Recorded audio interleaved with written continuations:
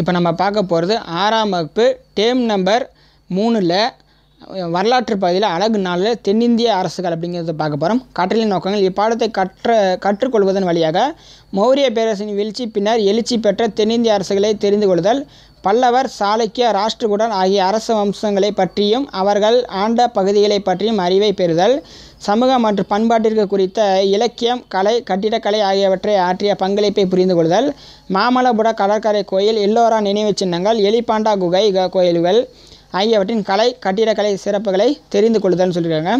இப்போ தென்னிந்திய அரசுகள் 7ஆம் நூற்றாண்டின் தொடக்கத்தில் வடக்கே அர்ச்சனருடைய ஆட்சியில் சமகாலத்தில் தொலைதூர தென்பகுதியில் காஞ்சிபுரத்தை தலைநகர் கொண்டு ஆண்ட பல்லவ அரசர்களின் கட்டுப்பாட்டின் கீழ் வந்திருந்தன. அவர்களின் ஆட்சி பகுதி சோழ பாண்டிய அரசர்களின் பகுதிகளையும் உள்ளடக்கியதாக இருந்தது. சோழர்களும் பாண்டியர்களும் அப்போதைய தங்கள் பகுதிசார் ஆற்று சமவெளி பகுதிகளில் ஆட்சி செய்யும் அரச வம்சங்களாக உருவாக்கி கொண்டிருந்தனர். மத்திய மற்றும் கிழக்கு தக்காணத்தின் பெரும் பகுதி வதாபி அதாவது பாதமி சாளுக்கியர்களின் கீழிருந்தது.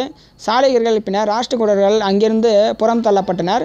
பிராந்திய அரசமயங்களின் தேற்றமே இடைக்கால இந்தியாவின் பண்பு அம்சமாக இருந்தது. இந்தியாவின் பெரும்பான்மை பகுதிகளை அடக்கி ஆளக்கூடிய மௌரியர் அல்லது குப்தர்களை போன்ற தனி பேரரசு சக்தி எதுவும் அப்போது இல்லை. இப்போ பார்க்க போகிறது பல்லவர்கள் பார்த்தோம்.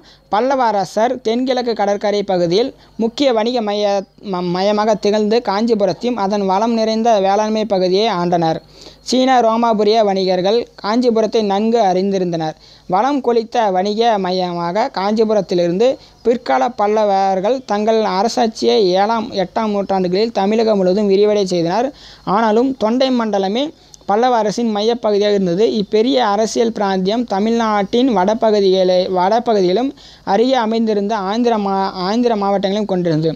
சான்றுகளை பார்த்திங்கன்னா கல்வெட்டுகள் மண்டகப்பட்டு குகை கல்வெட்டு, 2ஆம் புலிகேசியின் அயில்கோல் கல்வெட்டு, செப்பேடுகள் காசக்குடி செப்பேடுகள் அப்படின்னு சொல்லி கொடுத்துறாங்க. பாருங்கள், பல்லவரின் எல்லை பரப்பு பார்த்திங்கன்னா நர்மதை, மகாநதி, கோதாவரி, கிருஷ்ணா, பீஜப்பூர், மசுலிப்பட்டினம், காஞ்சி, வேலூர், மாமல்லபுரம், காவிரி ஆறு, துங்கபத்ரி ஆறு, பாண்டியர், மதுரை இதான் அந்த பல்லவர் எல்லையை கொடுத்துருக்காங்க. பாருங்கள், லட்சத்தீவுகள், அரபிக்கடல் இதெல்லாம் காட்டியிருக்காங்க. இப்போ இலக்கியங்களை பார்த்தோன்னா மத்த விலாச பிரகாசனம், அவந்தி சுந்தரி கதை, கலிங்கத்து பரணி, பெரிய புராணம், நந்தி கலம்பகம், ஐலர் குறிப்புகள் யுவான் சுவாங்கின் குறிப்புகள். பல்லவ வம்சாவளி முக்கிய அரசர்கள் பார்த்திங்கன்னா அதில் தொடக்க கால பல்லவ அரசர்கள் சாதவனர்களின் கீழ் சிற்றரசர்களாக இருந்தார். 2ஆம் சிம்மவர்மனின் மகனான சிம்மவிஷ்ணு கிபி பொது ஆண்டு 1500 வாக்கில் களப்பிரர்களை அழித்து ஒரு வலுவான பல்லவ அரசை உருவாக்கினார். சோழர்கள், பாண்டியர்கள் உள்ளிட்ட பல தென்னக அரசர்கள் அவர் வெற்றி கொண்டார். அவருடைய மகன் 1ஆம் மகேந்திரவர்மன் மிக திறமை வாய்ந்த அரசனாக விளங்கினார். அவருக்கு பின் அவருடைய மகன் 1ஆம் நரசிம்மவர்மன் ஆட்சி பொறுப்பேற்றார். 2ஆம் நரசிம்மவர்மன் அதாவது ராஜசிம்மன், 2ஆம் நந்திவர்மன் ஆகியோர் ஏனைய முக்கிய அரசர்கள் ஆவார்கள். கடைசி பல்லவ மன்னர் அபராஜித்தன் ஆவார். இப்போ இங்கே பாருங்கள், 1ஆம் நரசிம்மவர்மனின் படைத்தளபதி பரஞ்சோதி, சிறு தொண்டர், 63 நாயன்மார்கள் ஒருவர் என பிரபலமாக அறியப்பட்டனர். பரஞ்சோதி வதாபி படையெடுப்பில் பல்லவர் படைக்கு தலைமையை ஏற்று நடத்தினார். அதன் வெற்றிக்கு பின்னர் மனமாற்றம் பெற்ற அவர் சிவபக்தராக மாறினார் அப்படிங்கிறது சொன்னது பெரிய புராணத்தில் சொல்லியிருக்காங்க. மகேந்திரவர்மன் கிபி 600 630 பல்லவ ஆட்சியின் சிறப்புக்கு பங்களிப்பு செய்தார். தொடக்க காலத்தில் அவர் சமண சமயத்தை பின்பற்றினார். பின்னர் சைவ துறவி அப்பர்நாத் திருநாவுக்கரசரால் சைவத்தை தழுவினார். கலை மற்றும் கட்டிடக்கலையை அவர் பேராதரவு அளித்தார். திராவிட கட்டிடக்கலைக்கு ஒரு புதிய பாணியை அறிமுகம் செய்தார். அது மகேந்திர பாணி என குறிப்பிடப்படுகிறது. மத்த விலாச பிரகாசனம் அப்படின்னா குடிக்காரர்களின் மகிழ்ச்சி உள்பட சில நாடகங்களை சமஸ்கிருத முறையில் எழுதினார். இந்நாடகம் பௌத்தத்தை இழிவுபடுத்தும் வகையில் உள்ளது. மகேந்திரவர்மனின் ஆட்சி காலத்தில் வதாபியை தலைநகராக கொண்ட மேலை சாளுக்கிய அரசர் 2ஆம் புலிகேசியோடு தொடர்ந்து போர்கள் மேற்கொள்ளப்பட்டனர். இப்போர்களில் ஒன்று 2ஆம் புலிகேசி மகேந்திரவர்மனை வெற்றி கொண்டு நாட்டின் வடக்கில் பெரும்பகுதியை வெங்கியை கைப்பற்றியதாக தெரிகிறது. அவருடைய மகன் 1ஆம் நரசிம்மவர்மன் ஏறத்தாழ 630 668 இத்தோல்விக்கு பழிவாங்கும் வகையில் சாளுக்கியரின் தலைநகரான வதாபியை கைப்பற்றினார். வதாபி தீக்கு இரையாக்கப்பட்டது. இரண்டாம் புலிகேசி கொல்லப்பட்டார். இரண்டாம் நரசிம்மவர்மன் ஏறத்தாழ 695 722 வரை ராஜசெம்மன் எனவும் அழைக்கப்பட்டார். அவர் மாபெரும் வீரர் ஆவார். சீன அரசுக்கு தூதுக்குழுக்களை அனுப்பினார். சீனா நாட்டின் தூதுக்குழுக்களை வரவேற்றார். ஒப்பீட்டளவில் அவரது காலத்தில் அரசியல் பிரச்சனைகள் அதிகமில்லாததால் அவரால் கோயில்களை கட்டுவதில் கவனம் செலுத்த முடிந்தது. காஞ்சிபுரம் கைலாசநாதர் கோயிலை கட்டியவர் அவரே. அரசர்களின் பெயர்கள் பட்டங்கள். சிம்ம விஷ்ணு பார்த்தீங்கன்னா அவனி சிம்மர். முதலாம் மகேந்திரவர்மனுக்கு பார்த்தீங்கன்னா சங்கீரண ஜாதி, மத்த விலாசன், குணபாரன், சித்திரகார புலி, விசித்திர சித்தன் அப்படின்னும். அடுத்து முதலாம் நரசிம்மவர்மன் பார்த்தீங்கன்னா மாமல்லன், வதாபி கொண்டான் அப்படிங்கிற பேரும் இருந்தது. இப்போ கட்டிடக்கலைக்கு பல்லவரின் பங்களிப்பு. பல்லவர் காலம் கட்டிடக்கலை சிறப்புகளுக்கு பெயர் பெற்ற காலமாகும். மாமல்லபுரத்தில் ஒற்றை கருங்கல்லால் செதுக்கி உருவாக்கப்பட்ட கடற்கரை கோவிலும் ஏனைய கோயில்களும் வாரக்கர் குகையும் 7ஆம் நூற்றாண்டில் பல்லவ கட்டிடக்கலையின் ஈடு இணையற்ற அழகிற்கு எடுத்துக்காட்டுகளாகும். 1984ஆம் ஆண்டு யுனெஸ்கோவின் உலக பாரம்பரிய சின்னங்களில் அட்டவணையில் மாமல்லபுரம் சேர்க்கப்பட்டது. பல்லவர் கட்டிடக்கலையை கீழ்காணுமாறு வகைப்படுத்தலாம். 1. பாறை குடைவரை கோவில்கள் மகேந்திரவர்ம பாணி அப்படிங்கிறதும். 2. ஒற்றைக்கல் ரதங்களும் சிற்ப மண்டபங்களும் மாமல்லன் பாணி அப்படிங்கிறதும். 3. கட்டுமான கோவில் ராஜசிம்மன் பாணி, அதாவது நந்திவர்மன் பாணி அப்படின்னு சொல்லுவாங்க. இப்போ மகேந்திரவர்மன் பாணியில் அமைக்கப்பட்டுள்ள நினைவு சின்னங்களுக்கு மண்டகப்பட்டு, மகேந்திரவாடி, மாமன்னூர், தலவன்னூர், திருச்சிராப்பள்ளி, வல்லம், திருக்கழுக்குன்றம், சீயமங்கலம் ஆகிய இடங்களில் குகை கோவில்கள் சிறந்த எடுத்துக்காட்டுகளாகும். பாருங்கள், இதுதான் மண்டகப்பட்டு காட்டியிருக்காங்க. அடுத்தது மாமல்லன் பாணி. மாமல்லபுரத்தில் பஞ்ச பாண்டவ ரதங்கள் என பிரபலமாக அழைக்கப்படும் 5 ரதங்கள் 5 வகையான கோயில் கட்டுமான பாணியில் உணர்த்துகின்றன.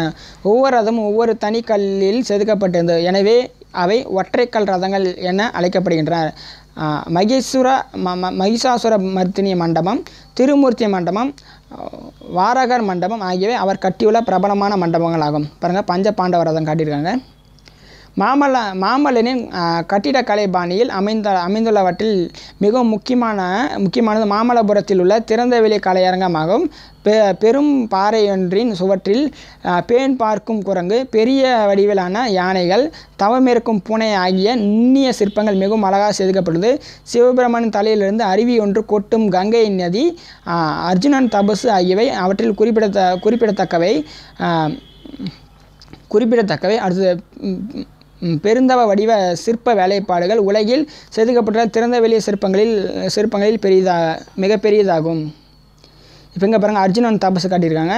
ராஜசிம்மன் பாணி அப்படின்னா ராஜசிம்மன் எனவும் அறியப்பட்ட 2ஆம் நரசிம்மவர்மன் பெருங்கற்களை கொண்டு கட்டுமான கோயிலை கட்டினார். காஞ்சிபுரத்தில் உள்ள கைலாசநாதர் கோவில் கட்டுமான கோவில் கலை பாணிக்கு சிறந்த எடுத்துக்காட்டுகளாகும். இக்கோவில்கள் மிருதுவான மணற்கற்களால் கட்டப்பட்டதாகும்.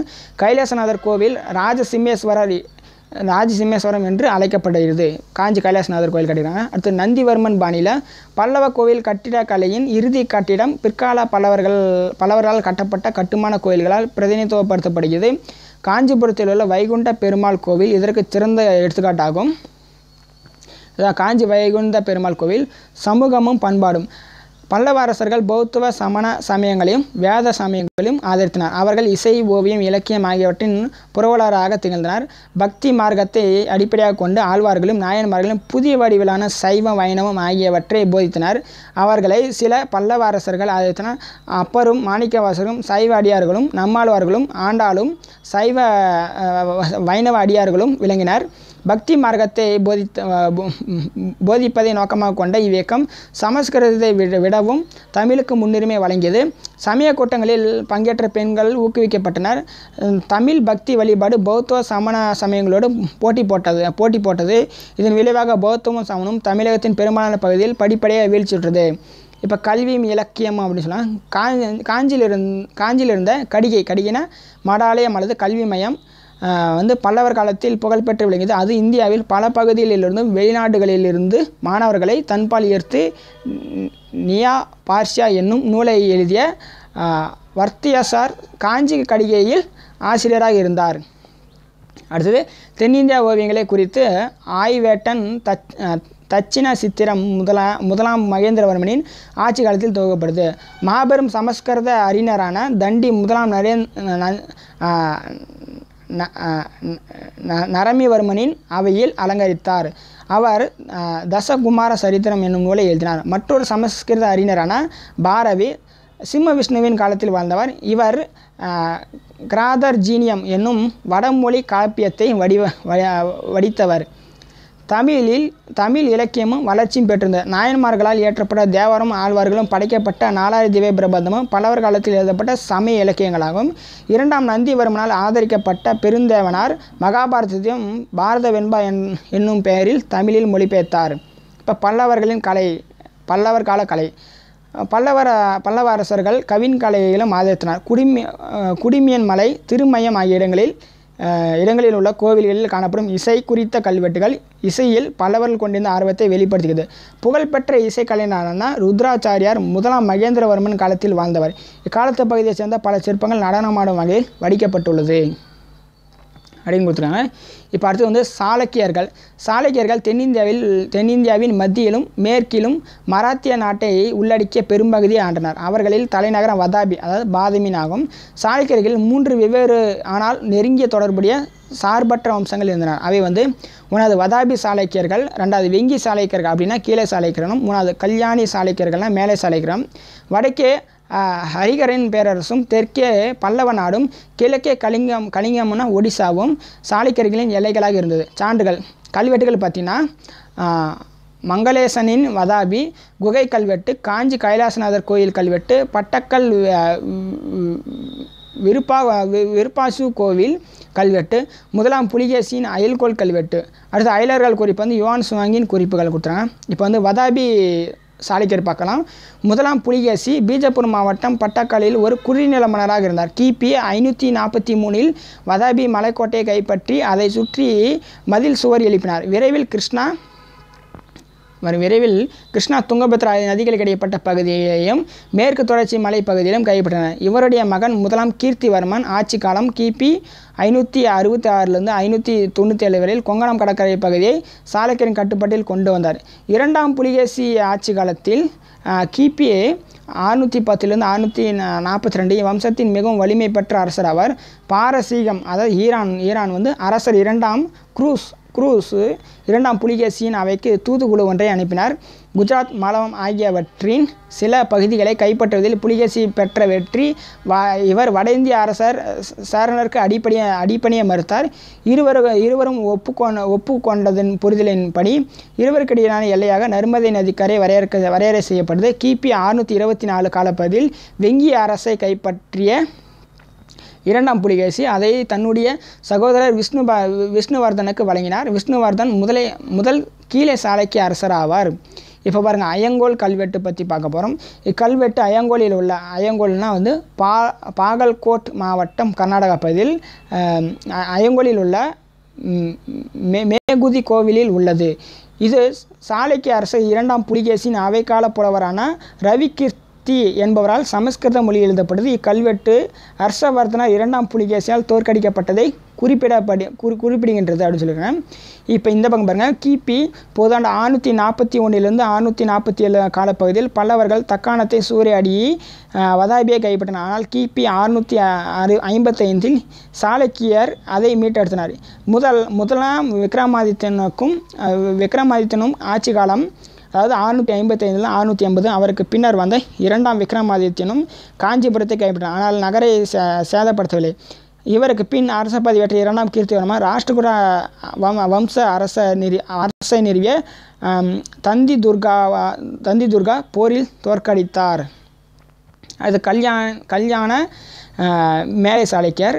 இவர்கள் வதாபி சாளுக்கியர்களின் வழித்தோன்றல்கள். அவர்கள் கல்யாணியன தற்போது பாசவ கல்யாண் தலைநகராக கொண்டு ஆட்சி புரிந்தனர்.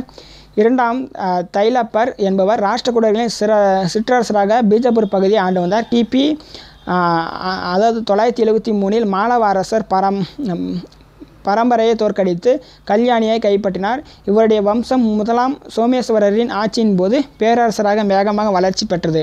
முதலாம் சோமேஸ்வரர் தலைநகரை மன்யாக்கோட்டாவிலிருந்து கல்யாணிக்கு மாற்றினார். ஒரு நூற்றாண்டுக்கு மேலாக தென்னிந்தியாவிலிருந்த 2 பேரரசர்களான மேலை சாளுக்கியர்களும் தஞ்சாவூர் சோழர்களும் வளமிருந்த வெங்கியை கைப்பற்றுவதற்காக கடுமையாக போரிட்டு கொண்டனர். 11ஆம் நூற்றாண்டின் பிற்பகுதியில் 6ஆம் விக்ரமாதித்யரின் காலத்தில் வடக்கே நர்மதை ஆற்றிற்கும் தெற்கே காவிரி ஆற்றுக்கும் இடைப்பட்ட பகுதி பெரும் சாளுக்கியர்களின் கட்டுப்பாட்டில் கீழ் வந்தது.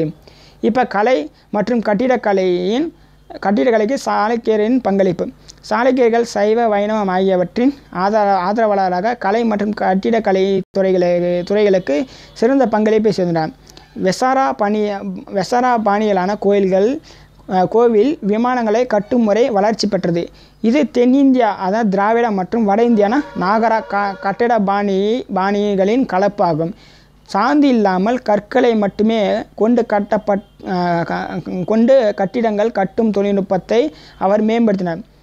அவர்கள் கட்டுமானத்திற்கு மிருதுவான மணற்கற்களை பயன்படுத்தினார். அடுத்து சாளுக்கியர்கள் பெரும் எண்ணிக்கையிலான குடைவரை குகை கோயில்களையும் கட்டுமான கோயில்களிலும் கட்டி சிவன், விஷ்ணு, பிரம்மா ஆகிய கடவுளர்களுக்கு அர்ப்பணித்தனர். சாளுக்கியர்கள் கட்டுமான கோவில் அயல்கோல், வதாபி, பட்டக்கல் ஆகிய இடங்களில் உள்ளன.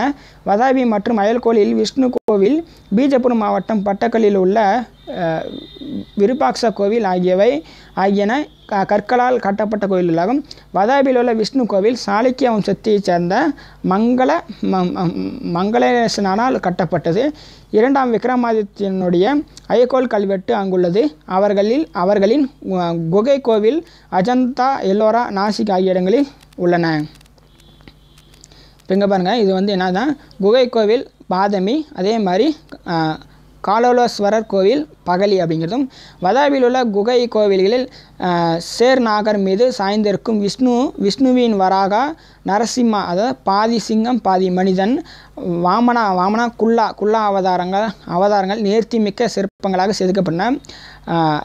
லாக்கண்டியில் உள்ள காசி விஸ்வேஸ்வர் கோவில், குருவெட்டியில் உள்ள மல்லிகார்ஜுனா கோவில், பாகலி என்னும் இடத்தில் உள்ள காலேலேஸ்வரர் கோவில், இடுக்கியில் உள்ள மகாதேவ கோவில் ஆகியவை கல்யாண மேலை சாளுக்கியரின் கட்டிடக்கலைக்கு சிறந்த ஓவியங்களில் சாளுக்கியர் வாகடடாகர் பாணியை பின்பற்றினர். அஜந்தா குகைகளில் காணப்படும் சில சுவரோவியங்கள் சாளுக்கிய காலத்தைச் சேர்ந்தவை. பாரசீக தூதுக்குழுவை 2ஆம் புலிகேசி வரவேற்பது போன்றதொரு காட்சி அஜந்தா ஓவியம் ஒன்றில் காட்சிப்படுத்தப்பட்டது. அதில் இப்போ அடுத்தது பார்த்திங்கன்னா பட்டாட்டக்கல் அப்படின்னா என்னன்னா, யுனெஸ்கோவின் உலக பாரம்பரிய சின்னம். பட்டாட்டக்கல் கர்நாடகா மாநிலம் பாகல்கோட் மாவட்டத்தில் ஒரு சிற்றூர் ஆகும். அங்கு 10 கோவில்கள் உள்ளன. அவற்றில் 4 வட இந்திய பாணியை நாகரா பாணியிலும் மற்றமுள்ள 6 தென்னிந்திய திராவிட பாணியிலும் கட்டப்பட்டுள்ளன. விருபாக்ஷ கோவிலும் சங்கமேஸ்வரர் கோவிலும் திராவிட பாணியிலும், பாபநாதர் கோவில் வந்து நாகரா பாணியிலும் அமைந்துள்ளது. விருபாக்ஷ கோவில் காஞ்சி கைலாசநாதர் கோவிலை மாதிரியாக கொண்டு கட்டப்பட்டுள்ளது. இக்கட்டுமான பாணியில் காஞ்சிபுரத்திலிருந்து வரவழைக்கப்பட்ட சிற்பிகள் ஈடுபடுத்தப்பட்டுள்ளனர். அடுத்து வந்து ராஷ்டிரகூடர்கள் தக்காணத்தை மட்டுமல்லாது தூர தெற்கு பகுதிகளையும் கங்கை சமவெளியிலும் 8 நூற்றாண்டுகள் முதல் 10ஆம் நூற்றாண்டு வரை ஆட்சி புரிந்தனர். அவர்கள் பிறப்பால் கன்னடாவர்களாக. அவர்களின் தாய்மொழி கன்னடம். தந்தி துர்கா ராஷ்டிரகூட வம்சத்தை நிறுவியவர் ஆவார். அவர் வதாபி சாளுக்கியரிடம் உயர் அதிகாரியாக பணியாற்றார். முதலாம் கிருஷ்ணர் தந்தி துர்காரை அடுத்து பதவி ஏற்றார். அவர் ராஷ்டிரகூட ஆட்சியை ஒருங்கிணைந்த விரிவுபடுத்தினார். அவர் கலை மற்றும் கட்டிடக்கலையின் பெரும் ஆதரவாளர் ஆவார். எல்லோராவில் உள்ள கைலாசநாதர் கோயில் இவர் கட்டியதாகும். இப்போ ராஷ்டிரகூட அரசர்கள் பார்த்திங்கன்னா, ராஷ்டிரகூட அரசர்கள் தலை சிறந்த அரசர் அமோக வர்சர். அவர் மயங்கோட்டாவில், தற்போது கர்நாடகாவில் உள்ள மால்கேட் அப்படிங்கிற புதிய தலைநகரை உருவாக்கினார்.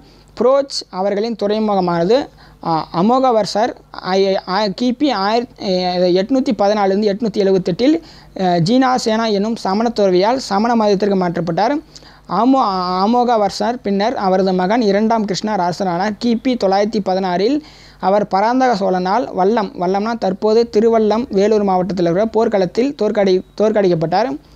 3ஆம் கிருஷ்ணர் ராஷ்டிரகூட வம்சத்தின் திறமை வாய்ந்த கடைசி அரசர் ஆவார். இவர் சோழர்களை தக்கோலம், அதாவது தற்போது வேலூர் மாவட்டத்தில் உள்ள பகுதியில் போர்க்களத்தில் தோற்கடித்து தஞ்சாவூரை கைப்பற்றினார். 3ஆம் கிருஷ்ணரின் கீழ் சாளுக்கியர் கனோசியை கைப்பற்றுவதற்காக ஏனைய வட இந்திய அரசுகளோடு போட்டியிட்டார். அவர் ராமேஸ்வரத்தில் கிருஷ்ணேஸ்வரர் கோயிலை கட்டினார். நாட்டை சரியான முறையில் வைத்திருந்த கடைசி அரசர் 3ஆம் கோவிந்தன் ஆவார். அவருக்கு பின் ராஷ்டிரகூடரின் அதிகாரம் வீழ்ந்தது.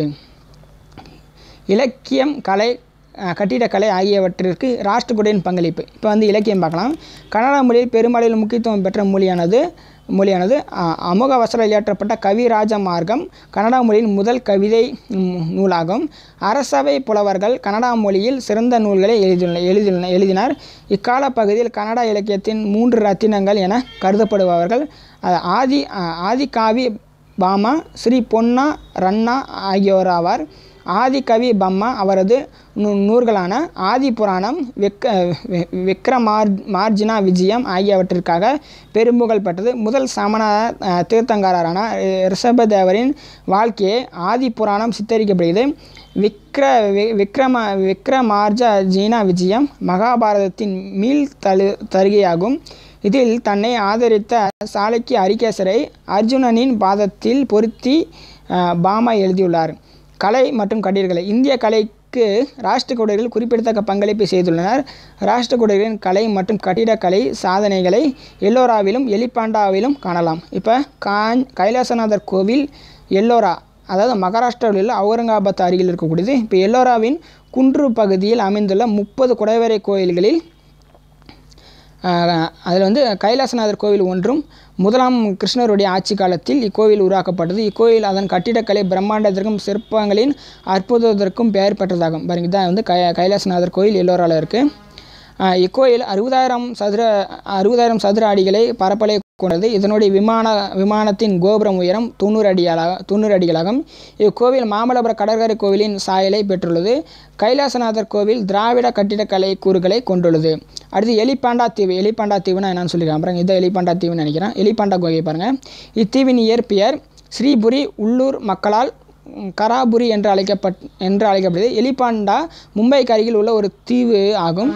இத்தீவில் உள்ள பெரிய யானை உருவத்தை கண்ணுற போர்ச்சுகீசியர்கள் இத்தீவுக்கு எலிபாண்டா தீவு என பெயரிட்டனர். எலிபாண்டா குகையில் உள்ள திருமூர்த்தி, அதாவது 3 முகங்கள் கொண்ட சிவன் சிலையின் வனப்பு ஈடு இணையற்றதாகும். கோவிலின் நுழைவாயிலில் காணப்படும் துவார பாலகரின் சிலை நமது கண்ணையும் கருத்தையும் கவர்பவை. அடுத்து பட்டட்டக்கல், அதாவது பட்டடக்கல் வளாகத்தில் ராஷ்டிரகூடரின் கோயில்களை கட்டியுள்ளனர். இங்கு சமண நாயனார் கோவிலும் காசி விஸ்வேஸ்வரர் கோவிலும் ராஷ்டிரகூடர்களால் கட்டப்பட்டதாகும். இதை பாருங்கள், சமண நாயனார் கோயில் காட்டியிருக்காங்க. இப்போ உலகில் அந்நாள் அதில் பார்த்தீங்கன்னா மாபெரும் லேசன் புத்தர் சிலை அப்படின்னு சொல்லுவாங்க. அதாவது 71 மீட்டர் உயரமும் சீனாவின் தாங் அரச வம்சத்தினரால் கட்டப்படுது. கிபி 713 803 வரைக்கும். அடுத்து பாக்தாக், முக்கியமானது பாக்தாக். இஸ்லாமிய பேரரசின் மகத்தான நகரம் 8ஆம் நூற்றாண்டிலிருந்து 10ஆம் நூற்றாண்டு வரை நீடித்தது. இதான் பாக்தாக் முக்கியமானது. இப்போ பாட சுருக்கம். 7ஆம் நூற்றாண்டின் தொடக்கத்தில் தென்னிந்தியா காஞ்சி பல்லவர், வதாபி, சாளுக்கியர் ஆகியோரும் கட்டுப்பாட்டின் கீழ் இருந்தது. பல்லவர் காலம் அதன் கட்டிடக்கலை அற்புதங்களுக்காக பெயர் பெற்றதாகும். பல்லவரின் கட்டிடக்கலையை 3 வகைப்படுத்தலாம். குடைவரை கோயில்கள், கட்டுமான கோயில்கள், ஒற்றை பாறைக்கல் ரதங்கள் மற்றும் மண்டபங்கள் ஆகும். சாளுக்கியர்கள் கலை மற்றும் கட்டிடக்கலைக்கு பெருமளவு பங்களிப்பு செய்தனர். கோவில் விமானங்களை கட்டுவதில் புதிய கட்டிடக்கலை பாணியான வெசாரா அவர்களால் வளர்க்கப்பட்டது. ராஷ்டிரகூடர்கள் இந்திய கலை வளர்ச்சி குறிப்பிடத்தக்க பங்களிப்பை செய்தனர். அவர்களின் கலை மற்றும் கட்டிடக்கலை சாதனைகளை எல்லோரா குகையிலும் எலிபாண்டா குகையிலும் காணலாம். இப்போ அறிஞர்கள் சிற்றரசுகள்னா ஃபேட்டரேட்டர்னு சொல்லுவாங்க. தூதவர்னா அம்பாசடர்னு சொல்லுவாங்க. கருங்கல்னா கிரானைட்னு சொல்லுவாங்க. சூறையாடிய அப்படின்னா ராவனடுன்னு சொல்லுவாங்க. வழித்தோன்றல்கள்னா டிசனேட்டர்னு சொல்லுவாங்க. சாய்ந்திருக்கக்கூடிய அப்படின்னா ரீக்ளைனிங் அப்படின்னு சொல்லுவாங்க.